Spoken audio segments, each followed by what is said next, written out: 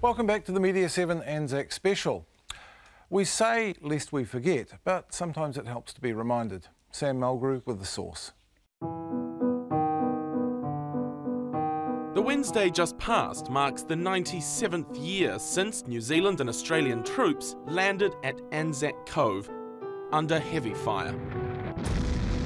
The Gallipoli campaign was the Anzacs' first major involvement in the Great War. In 9 gruesome months, 2,721 Kiwis, around a third of those who landed, had died. And almost all the rest were badly injured. Top Kiwi journalist, official war correspondent for 85 newspapers, Malcolm Ross, reported alongside the men in all the major theatres of World War I. He reported from Gallipoli for 6 months. The Allies' grand plan was to take Gallipoli, the Dardanelles Straits and Istanbul so war supplies could be sent to their Russian allies via the Black Sea. It failed utterly. It was designed and tirelessly endorsed by the First Lord of the Admiralty, Winston Churchill. He then stepped out of politics to lead his regiment on the Western Front. 120,000, or 42% of New Zealand's military-aged men, enlisted to fight, in a population of just over 1 million people. More than 2,000 of them were Māori, 450 Pacific Islanders.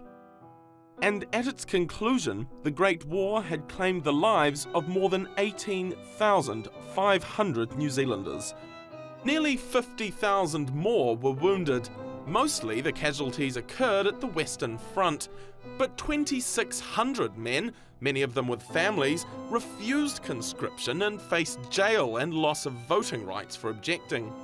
This collection is the Australian official account of the war, but the New Zealand government refused to endorse a Kiwi official history until now.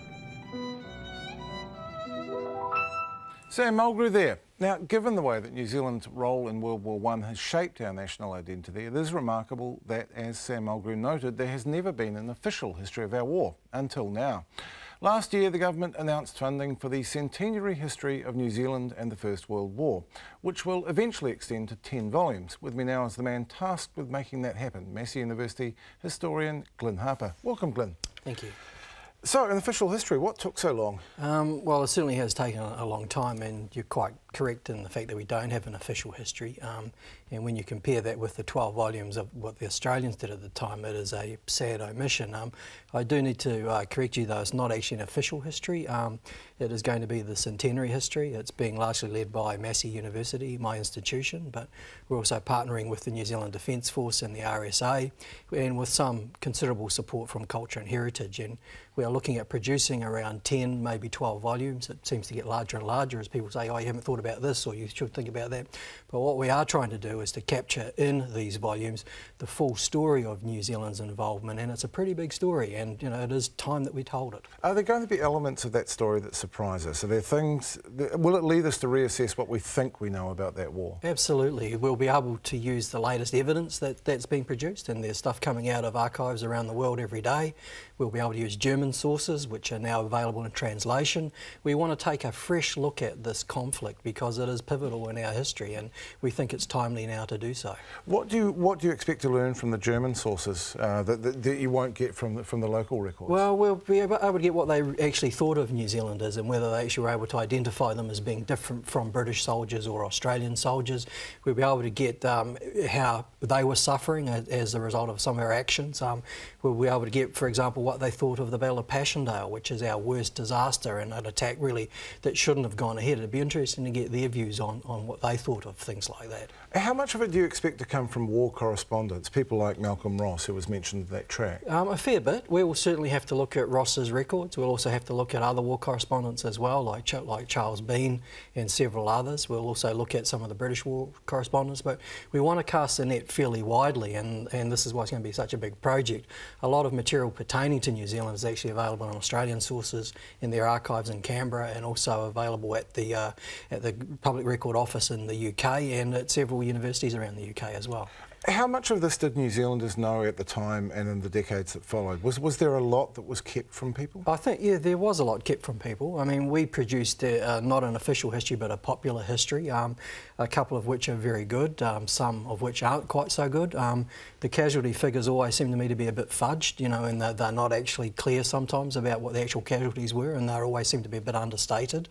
So I think there will be things like, you know, knowing exactly how many people were killed on a certain day or in a certain action. You know, these are important things to know, but also looking at what people were writing in their diaries and letters, writing back home to families, what people back home thought about the war. And one volume, which is going to be critical because we haven't done it before, is a detailed volume on the home front, and we want to know what New Zealand communities at the time were experiencing, what they were thinking about the war, how it was impacting on them. There's some pretty big stories to be told here. When you say we, who are you talking about? Because you've got 10 to 12 volumes to produce in the next 2 years for the centenary. You're not going to do that on your own, are you? Absolutely not. No, I'm going to do the first volume, which is probably going to be called Johnny ENZ, the history of the New Zealand soldier during the First World War. But we will assemble a team of historians made up of historians from the New Zealand Defence Force, from Culture and Heritage, and we'll also contract out historians as well. And we'll hope to get, you know, these 10 volumes and maybe 12 volumes produced over the time of the centenary. We'll start the first one coming out about 2015, hopefully in time for Anzac Day that year, because that'll be a pretty big one. And then we'll try and roll out volumes consecutively each year after that until hopefully by 2019 we've got the 10 or 12 volumes, whatever it is, produced. Who's the work going to be for? Is this going to be a book that ordinary people can read? Absolutely, and what we want to get in these books are the quality of being scholarly but accessible. We're aiming them at the general public, and we're writing these books to be read. We want the general New Zealander who might not have a detailed knowledge of military history but knows a little bit about the past to pick it up, read it, enjoy the read, but also learn a lot from it as well. So scholarly and accessible are the two qualities we're aspiring to achieve. It strikes me this is in some respects must be a fairly daunting job, because it's not just our war, it's the war that defined who we were. Absolutely, it's a very big task, and you're absolutely right. This is our first time that we're involved in a war of this scale for that length of time with so many people, and it does start to define us as a nation. It is a pivotal part of our military heritage, and it is quite daunting because one thing we don't have on our side is time. The centenary is less than 3 years away now, and we want to start getting these stories and the research done now so that we have these volumes coming out during the centenary as it starts to happen. Well, Glenn Harper, congratulations on the job and best of luck with it too. I look forward to it. Thank you, Russell. Now, finally, the Dominion Post on Saturday gave this missive pride of place on its letters page.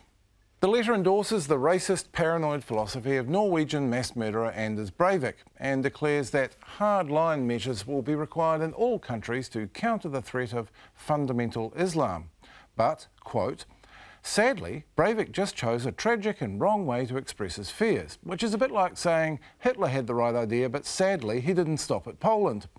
We put such an analogy to the Dom Post letters editor, Sue Carty, who said the paper would print that letter too. Indeed, people died for that right. We're just wondering about the responsibility part. And that's our show. Thanks to Jon Stephenson and Glenn Harper, and to you for watching. We'll be back with Media7 at the same time next week. Until then, goodbye.